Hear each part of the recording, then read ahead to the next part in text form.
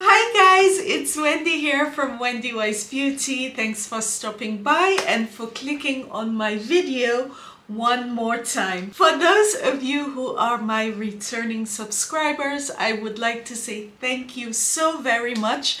I need only 47 more subscribers to get to the 1,000 mark. So for those of you who are here for the first time, I do hope you will find something on this channel that you like and would consider subscribing in the near future. This video today, it is a video I promised you guys last year and I never got to it. So after making you guys wait for so long, this is my video about my Gardenia fragrances.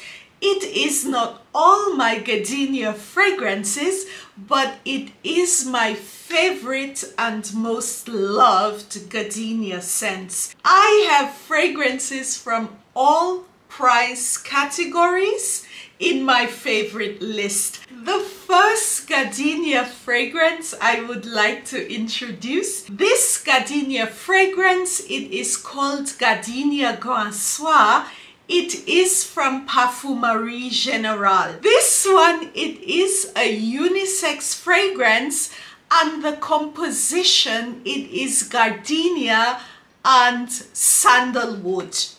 This is a very special fragrance. I have had this in my collection for many years and it is a gardenia scent which all perfume lovers or people who love gardenia should try. This one, it is really special. I will leave everything in the description box. The next Gardenia scent on my list, this one, it is from the niche perfume house of Annick Goutal. This one, it is called Un Martin, a stormy morning. I do love this Gardenia scent because it is so different. It is a green Gardenia scent. When this is applied, you would not think it is a Gardenia fragrance because the opening, it is green notes and also there are citrus notes, lemon, and in the heart note of this fragrance is where the gardenia lies, and it is, you can say, boosted by other white florals. The gardenia in this fragrance, it appears a bit late, but it does remain. This is a lovely gardenia fragrance. It is different, but at the same time, it is very beautiful. The next Gardenia that I have, this one, it is a best friend of mine. I have used, I think, at least 100 milliliter bottle and another 50 milliliter bottle. This is Gardenia from the perfume house of Micallef. This is a beautiful creamy gardenia. It is almost like you are surrounded by a cloud of soft gardenia when wearing this fragrance. This, it is so perfect for summer. It is never cloying and it is never loud. It is just a perfect gardenia fragrance. And business as usual, the bottle is absolutely gorgeous. Micallef makes some of the most beautiful fragrance bottles on the market, if you ask me. And if you get 100 milliliter of perfume from Micallef, you can always get the bottles engraved with your name or whatever message you are wanting. I think after Guerlain, Micallef is the perfume house where I have the most bottles. The next next one, this is a legendary fragrance. I have the old formula, but I know a lot of fragrance friends who use also the new version. This is Island Gardenia from Jovan Musk. I think this one needs no introduction. This is such a beautiful, perfect gardenia fragrance. It is not cloying, it is not heady, and the awesome thing is you can pick this up at just about any drugstore. If you are in Europe, you would have to pick this up online. This one can be worn in the spring because it is not too tropical. On a warm spring day, you will have no problems carrying this off. The next fragrance, it is from the niche perfume house of Memoir Liquide. They were, I think, the first line who came out with bespoke fragrances, and I got this right when they started with this concept. I am looking at the sticker on here. Actually, I ordered this from Bloomingdale's in the US. And at the time, I don't know if you can see it, they did not include the name of the fragrances on the bottle. They included it in the cap of the container. This is their Gardenia fragrance. It is number 422 Gardenia.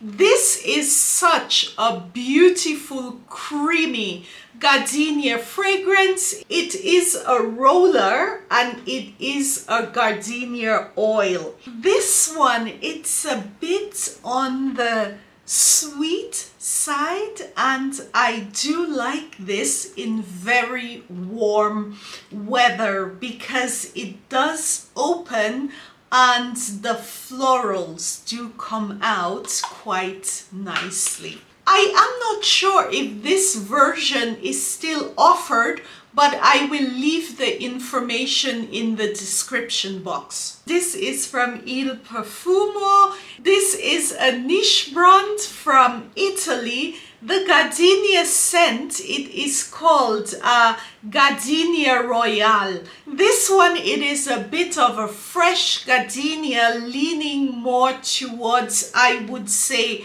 green.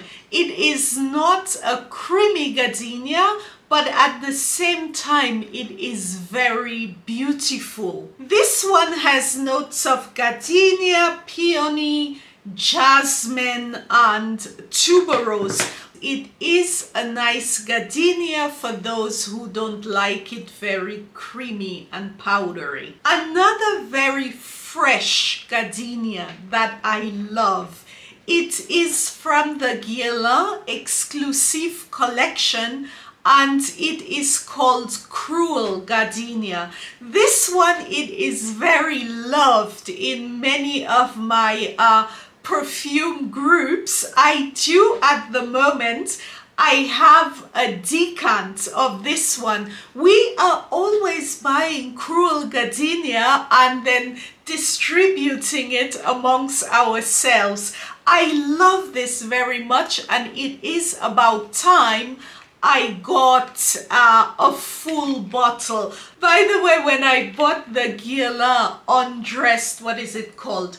Undressed Brown, the fall palette, the new palette, they also sent me a sample of Cruel Gardenia. So I love this so much, and I have used it for so many years. I need to put this on my Christmas perfume list. This one, it is definitely office proof. This is definitely one to try when you are in the Guerlain boutique. Or if you are ordering makeup or anything from Guerlain, you can choose the perfume samples you are wanting to receive, and this is always a good way to sample the Guerlain exclusive fragrances. Another legendary gardenia I would like to tell you guys about. I will not spend much time on it because it will break your heart. This one, you can look at the bottle and it is so raggedy, but this I paid a lot of money for some years ago on eBay. This fragrance, it is from Yves Rocher and it is called Pure Desire de Gardenia. This is a legendary gardenia fragrance. I will not spray it just for spraying. It is one of the most beautiful gardenia compositions ever created. It is fresh and in the same direction as Cruel Gardenia from Guerlain. If you can find this on eBay, it is definitely worth your coin. This is a fragrance which is spoken about on all fragrance communities. We have been wanting for Yves Rocher to bring this back for such a long time. Their gardenia compositions, what they have sold in the last couple of years, they have not been anywhere near as beautiful as the juice in this bottle. The next fragrance I am going to talk to you about, it is the mother of all gardenias. This fragrance has been available since 1879. It is a gardenia fragrance that everyone needs to sample. It is so beautiful. This fragrance, it is called Pleasures Gardenia and it is from the perfume house of Krigler. For those of you who are not familiar with Krigler, this fragrance house, it started in Germany, in Berlin, and now they are in the US. This is the packaging and this is what the fragrance looks like. Pleasures Gardenia number 79. This is very special because it is a gardenia fragrance with a note of mimosa, which adds a bit of sweetness to the gardenia. It is never cloying. And also in this gardenia, there is a strong dose of musk and also jasmine and vanilla. But the notes which are most prominent, it is gardenia and mimosa. This is, like I said, a must try for everyone. This one, unfortunately, guys, it is not cheap. The 100 milliliter, it is costing 615 euros. The 50 milliliter, it's 455, and 2 milliliters, it is costing 35 euros. Pleasures Gardenia, it is quite a potent fragrance, so it can be dosed quite conservatively. To say it nicely, I wouldn't say cheaply, but you do not need 3 sprays of this. 1, 2 spritz are enough. Guys, if you are on a fragrance journey and you are wanting to sample different fragrances from very prominent fragrance houses, Pleasures Gardenia is one of those scents. The next one, it is from Michele Bergman. This one, it is called Black Gardenia. This is a niche house also, and I believe they only have 3 scents. There is a gardenia, a musk, and another fragrance. Anyway, I do have the Gardenia. It is the perfume oil. This one, it is an earthy gardenia. It does have a bit of a, you would say, dark vibe going to it. I love wearing black gardenia at night in the summer. And the notes of this one, it just says it is gardenia and musk. This has been around for a very long time, and it is a beautiful gardenia fragrance. The next one, it is a Liebling of mine. This gardenia tropical fragrance, it is called Monyette Paris. This one, it is only sold at niche fragrance shops. I bought this from Lucky Scents in the US, and I do believe in Europe, first in fragrance, or in Germany the shop is called Aus Liebe zum Duft. I do believe they also carry Monyette Paris. This is a very soft, feminine gardenia fragrance for spring and summer. I cannot imagine anyone not loving Monyette Paris. I also have in Monyette Paris the body oil. This is also lovely. I either wear the oil or the fragrance, but not both. This also comes in a 15 milliliter perfume oil. The fragrance contains gardenia, vanilla, lily of the valley, and vanilla orchid. The next one, I am almost finished. This is from the house of Jailaine Fragrances, and the fragrance, it is simply called Jailaine Gardenia. This is another niche fragrance house, and they only make perfume oils. This is a beautiful creamy gardenia. It has a pipette, yeah, and it is just a beautiful bottle. This one, it is gardenia and musk, and it is a lovely creamy gardenia fragrance. I also like sleeping with this fragrance. This one, it is costing about $168. I will leave the website address in the description box.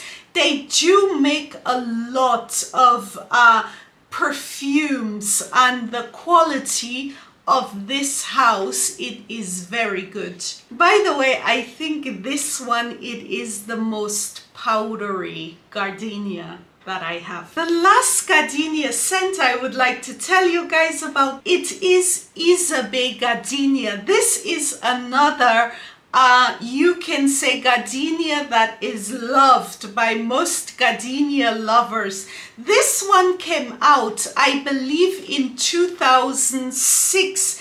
It is not a gardenia soliflor, it is more of a floral gardenia. There is a big dose of gardenia in the fragrance, but there are a lot of other soft white and yellow floral notes in the composition. This one, it is similar to Annick Goutal's Un Martin d'Orange. When the scent is sprayed, it does not really behave like a gardenia. It is a beautiful gardenia fragrance because the gardenia dominates, but it is not for everyone. If you are looking for a pure gardenia, this would not be the one, but it is a beautiful fragrance. These are my favorite gardenia fragrances, the ones I have in my rotation. I would love to know which gardenia fragrances you are liking.